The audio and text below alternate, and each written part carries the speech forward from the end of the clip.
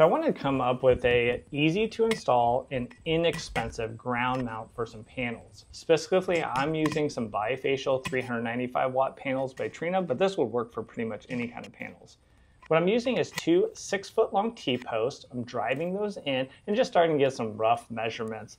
And specifically, I'm going to be using those black brackets that actually hook on the little nubs on the back of the T-post. That gives you some adjustability and also keeps that board from going up or down.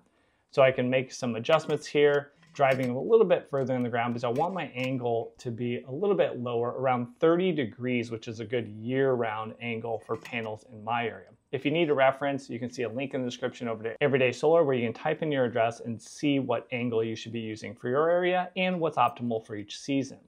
Then I'll just mount these little brackets here that I got also off of Amazon so I can sink a few screws and secure things up once I have my final adjustments. So I just move things up and down. Again, do a check with my bubble level on my phone. Adjust one more time, and then that gives me a good angle. So then I'll just take and go ahead and secure things in. I'm just bending those brackets slightly and then driving a screw in the black brackets and then one screw in each of the silver brackets. And here you can see a little bit closer view, just bending that over to line up. Again, this is kind of a semi-permanent mount. Could work for multiple months, but probably not ideal for years and years. So I think that simplified mount could work out for you. I'd probably put a little gravel on the front side just so you're not fighting grass growing up and shading your panel.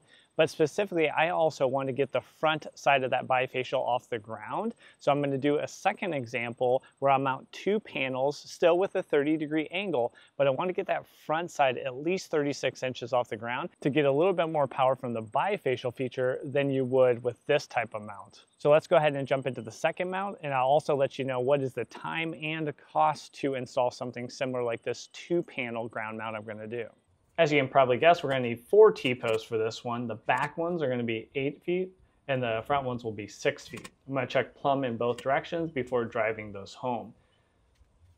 Then I'll set my other side 10 feet across, so that's the spacing. And you'll see I have quite the gap between my 2 panels that I'll mount here. That is for some specific testing I'm doing. If I was just setting up my panels, I would mount them closer together with a more reasonable spacing, as you might expect. Now I'll just drive a screw in each side and then space these front T-posts 40 inches in front because I'm going to get the similar 30 degrees for my angle of the panel to match up with the one on the ground. Just checking the diagonals there to make sure everything is a rectangle and I'm not skewed in one direction or the other. So drive these two home and then get those brackets on, get your board in place, and do the same securing on the screw on each side. If you want to put more screws in, you can, but I think 1 screw is enough. Checking with a straight edge here with the extra T-post, and I know I have a 30-degree angle, so I can drive home a screw on each of the corners of these brackets, holding the panel in place. Now grab the other one, again, space out a little bit. You do not have to space them like this. This is just for the testing I'm setting up for. So then to finish it off, if you have your T-posts kind of extending out, 1 for a safety factor and 2 to eliminate shading on your panel from the T-post, I would cut those off with an angle grinder and a cutoff wheel. And then they make these little caps, and you'll see a link in the description where that will help to make sure there's no sharp edges on your T-post from a safety standpoint, which I think is a good idea. Now, it took me about 25 minutes to do this second mount, and the all-in cost for that mount is $62. Now, I want to hear your guys' feedback. What else would you use? Maybe there's different products. The thing about this one is it's so easy to set T-posts so fast compared to lumber and setting those in concrete that it is a much, much quicker solution, especially if you're looking for a multi-month kind of solution opposed to a permanent mounting solution. And if you feel like you need a little bit more stability, there is a corner bracket made by Lockjaws, link in the description, and that would get you a bracket running front to back. That would give you stability front to back.